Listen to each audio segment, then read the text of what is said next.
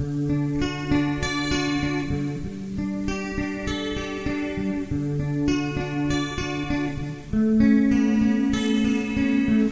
have a single core processor that I'm using to do all of my video editing, and I'm going to show you some of my tricks that I use to get faster rendering times when rendering video that's perfect for YouTube. I'm going to show you how to do that right now on Spatry's Cup of Linux.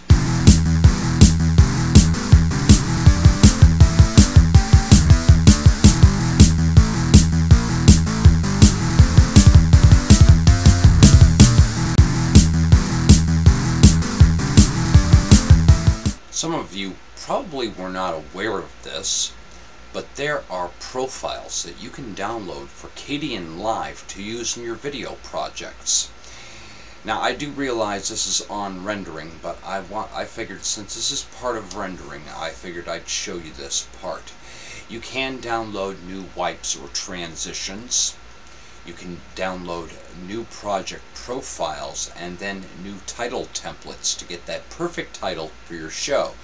But in rendering, there are a number of them that are available to you, and you can sort them by rating, what their age, the most downloaded. And if you're doing rendering for YouTube, just do a search for it. And as you can see, there are a number of them listed here. Now, the one that I used all the time was the YouTube 720 pixel optimized. And while this is a magnificent preset for rendering your video projects and creating small file sizes, it takes forever on a single core processor.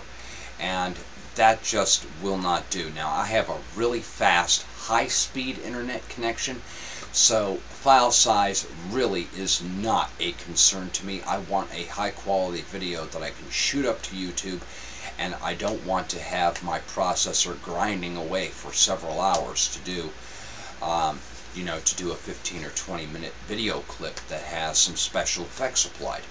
So let me show you, instead of using the 720p, now I've got some other presets that I'm using. If I hit the render button here, you will see that there are a number of them here that are set up in here.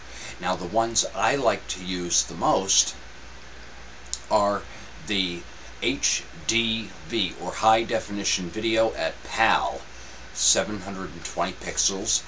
And that creates an M2T file.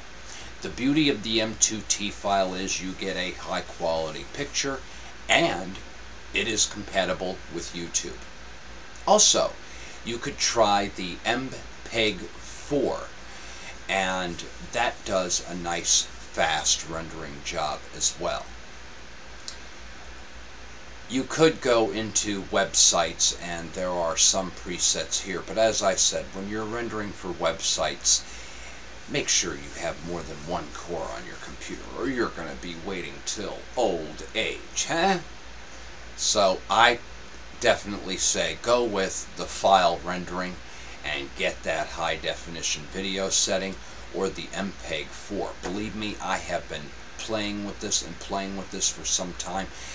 And I will admit, yes, a 1 hour video is going to produce a 1.8 gig file size, but it's only going to take about an hour, just a little over, maybe about an hour and a half to render out 1 hour of video, which is great for a single core computer, versus the 3 hours to render it out in using one of the YouTube or web formats. Take my word for it. I do a Zoo Crew episode every week, and they're close to an hour long, and they tie up my system forever. I hope you guys found this pro tip useful.